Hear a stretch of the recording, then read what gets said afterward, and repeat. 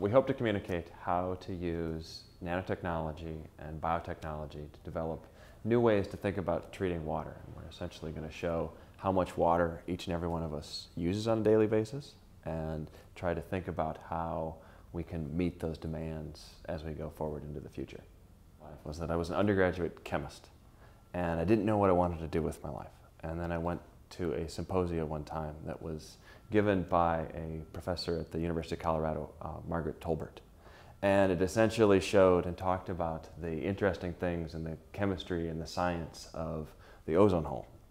And it essentially led me to say, oh, I can take the chemistry that I like and actually apply it to a real world situation and improve people's lives. And that's kind of what I've done with my life. So I think of TED Talks as being things where you have an invigorating discussion of people that know a lot about certain areas and then talk to people that don't know as much about it. And by doing that, you have to take complex situations and try to distill them down to their essence so that people can appreciate what you do and why you do it. And then that leads to new things going forward in the future.